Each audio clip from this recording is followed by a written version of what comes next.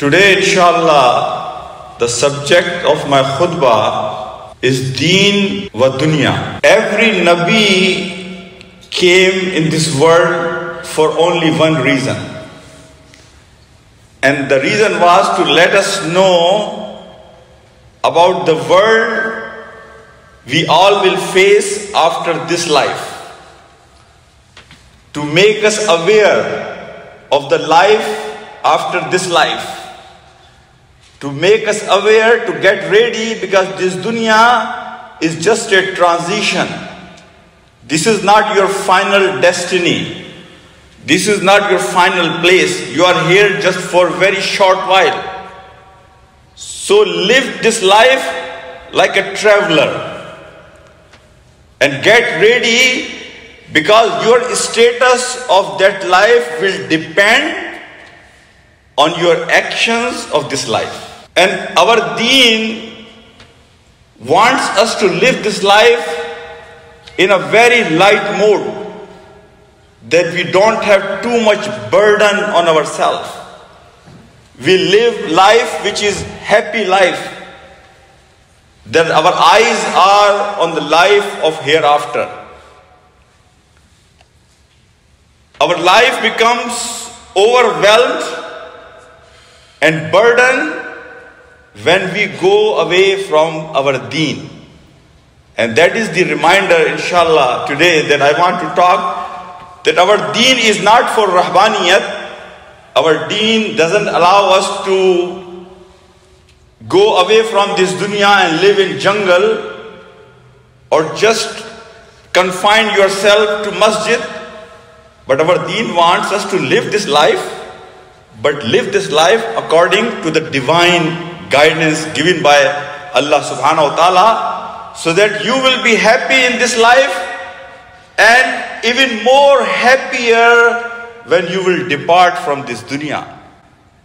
And you will be away from all the calamities of this dunya, like depression, worries, huzn, fear, as long as you follow the Deen. Rabi bin Amir Raziyallahu Ta'ala anhu, when he was in the castle of Rustam, and when Rustam asked Rabi bin Amir Raziyallahu Ta'ala anhu, why you came here? You people of desert, you people uncivilized, why you are, what you are doing here, coming to this civilized nation? And what is the teaching of your prophet? If you remember three answers of Rabi bin Amir, all those three answers have only one message, is to free ourselves from the chains and shackles of this dunya, and to provide us the true freedom. The true freedom, so that we can live this life as a happy life, and we are ready to face the next life. The first answer, Rabi bin Amir says to Rustam, that our prophet wants us to free ourselves from all the false gods and give ourselves in the slavery of one true God. I know when I say this, it sounds very easy, but let's look at our life. Most of the time I have seen movements, they want freedom from the religion. But brothers and sisters, we as a Muslim, we have to understand, freedom from religion means that you are giving yourself in the slavery of other human beings. And other human beings are here to exploit your needs, exploit your emotions, exploit your life, and take advantage of it. But Allah subhanahu wa ta'ala is free from all that. I know today we don't make any idols, the true idols, like we don't make idols with mud. We don't have any idols, statues, but we do have many idols. If we look around our life, that we have made many idols. Idols of career, idols of standard of life, idol of what other people will say. We don't live our life, we live our life for other people. We are more worried about other people than ourselves. What other people will say if I will do this? Log kya kahenge? What people will say if I will not do this? This is another idol. There is another idol. We try to make people happy and then we try to keep them happy. This is another idol that we make in this dunya for ourselves. My brothers and my sisters, so the first answer of Rabi bin Amir is to free yourself, live your life. Wallahi, once you are on that station that you don't care what people will think about you, you are not worried about making people happy, rather you are more worried about making Allah subhanahu wa ta'ala happy. That will be the station of true freedom from all the false gods.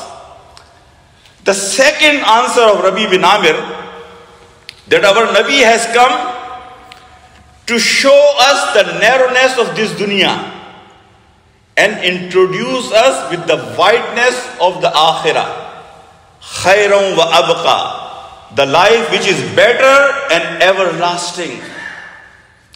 Here I want to share with you two concepts. In this life, my brothers and my sisters, sometimes we work so hard for certain things that there was no need to work that hard. We exhaust ourselves. We lose the focus of akhirah. We work so hard that we don't even care about our family. We don't even care about our religion. We don't even care about our health. And end of the day, when we look back, we realize that there was no need for me to work that hard. This life was just about going from point A to point B. And I may have lived this life in a very light mode without having so much burden on my shoulders. And why did I do what I did? The second concept, there are certain things in life we feel like that if I will not achieve this, this is a life and death situation. If I will not achieve this, that means this is end of my life. But once you pass that point, you realize that that thing was not that important. And I was thinking it's a life and death situation, but truly it was not that important. Child is insisting about something, a little toy, because that little toy is everything for him, for his life. That if he will not get that toy, that's end of the life. Same concept, as we grow, the name of our toy changes. The name of our toy changes. From that little child's toy, it changes to career, it changes to business, it changes to bank balance, it changes to having a mansion in this dunya. It changes, but the same concept, my brothers and my sisters. But let me tell you one thing. When you and me, may Allah subhanahu wa ta'ala protect us, when you and me will go close to our death time and we will look back, wallahi, most of us we will regret. Most of us we will regret that the work I did, I worked so hard, there was no need for me to work that hard. The things in this life that I was thinking that I cannot live without it, end of the day, those things were not that important. My brothers, you know, world is changing. There was a time when the world was for takasur, alhaakumut takasur, hatta zurtumul maqabir, was for more and more and more.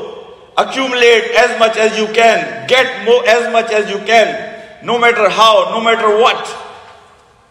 But the now world is going towards minimalism. You all might have heard this term, that from takasur, endless accumulation of things and wealth, people have realized by accumulating objects, you cannot attain the true happiness. So now the world is changing, going towards minimalism. Then let's have a life, what minimum is required to live this life as a happy life. They are not Muslim, but they have realized and they have got the same concept what our religion gives us, my brothers and my sisters, because the mindset of takasur, accumulating as much as possible, makes you greedy, makes you selfish, makes you self-centered, makes you unhappy no matter what you get. Because that is the very nature of desires. Any desire you will have in this world, there is only two outcomes. The first outcome is, once you will attain that desire, the next desire is ready for you to attract. And the second outcome is that if you will not get the desire, then you will get angry and you will get sad. That is the true nature of the desires. So that is the mentality, mindset of takasur. On the other hand, the mindset of minimalism, that live your life, whatever is minimum required to go from point A to point B, gives you more contained heart. Heart with qanaat. Heart that you are more watchful and careful of about other people. You have sympathy. You want to make sure you address the needs of other people. You are not just self-centered. You are not just thinking about yourself. And that minimalism concept, that whatever minimum is needed for this life, will keep you content and happy. Because you are not in the race of one thing after the other, one thing after the other. Rather, you have put pause on your life and you can reflect that where exactly I should go. Today, I see most of us are unhappy. If you do survey of any community, rich or poor, USA or Pakistan or Saudi Arabia, you will see 99% people, they are unhappy. They are not satisfied. They don't feel like that they have really achieved in life what they are supposed to achieve. And I want to give you a few tips about that. Number one, my brothers, number one reason of our unhappiness is our ungratefulness. We are na shukre. We are unthankful of the bounties that Allah subhanahu wa ta'ala has given us. And this social media, because what you see on the screen, it seems like that other side of the grass is green. Social media has made everybody think that I am the poorest of the world. And everybody else got everything they needed. They are the most happy people. Look at them. They are traveling from here to there. Look at their life, how happy they are. Look at my misery. So everybody, because of social media, looks at his glass as half empty.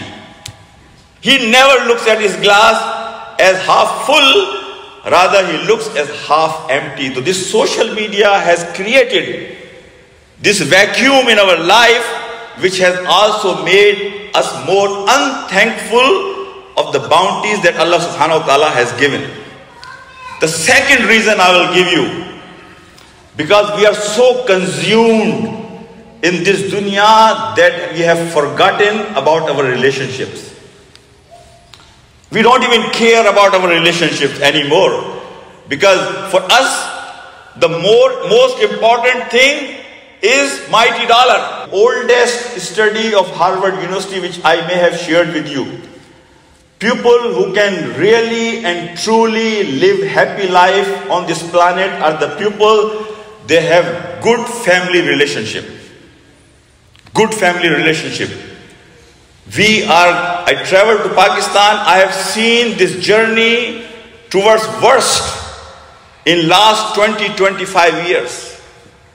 That there are not many people, they are really truly connected in brotherly and sisterly, relationship, that they are close to each other. Everybody is on their own and wants to have a solo flight, doesn't care about anybody around them. So if we want truly the life of happiness, my brothers and my sisters, we have to make sure that we take care of our relationship. Our religion, Al-Islam, is such a beautiful religion. As I said in the beginning of my khutbah, our Deen wants us to live life with least burden on our back. Live this life in a very light mode. Live this life so that you will be happy in this dunya and you will be happy in the life hereafter. This Deen, which is the most precious Deen that Allah subhanahu wa ta'ala has given us, that we don't value. We have the diamond, we don't value. We have the book of Allah subhanahu wa ta'ala, which is the only book on this planet to guide us.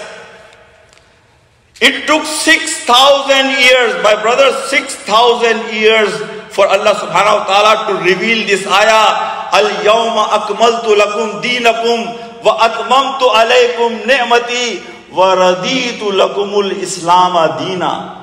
It took 6,000 years for humanity to grow spiritually, physically, mentally.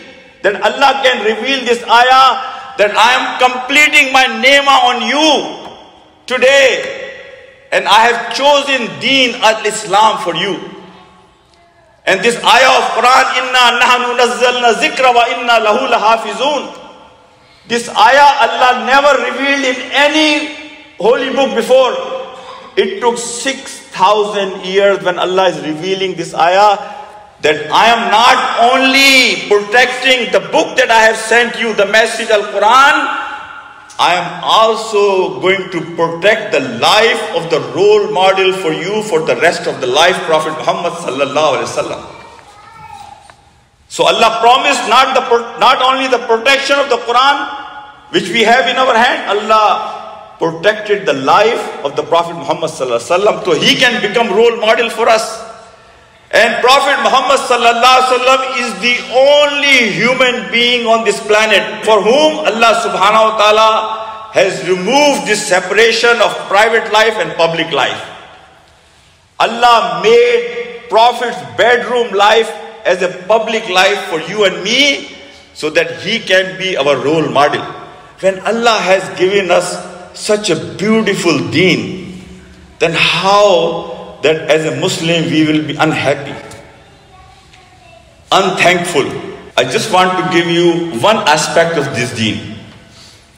When we talk about interest, usury, sood, a lot of time we feel like, sood is about just getting 2%, giving 2%, 3%, this percent more on whatever loan you take. Let me give you a little introduction. Sood, interest, my brother, is not just about giving more money or taking more money on the loan. It's a mindset. It's an approach. It's your paradigm about life. Because the person who is involved in interest is basically, that person has certain qualities that you should know. That mentality, that mindset is the mindset of accumulation. That's the mindset of taking advantage from the needs of the people. That is the mindset to recruit agents so they can market your product, your ideas, to make people buy things they don't need. There is a word called israf. People will spend money on things which are halal more than what they should.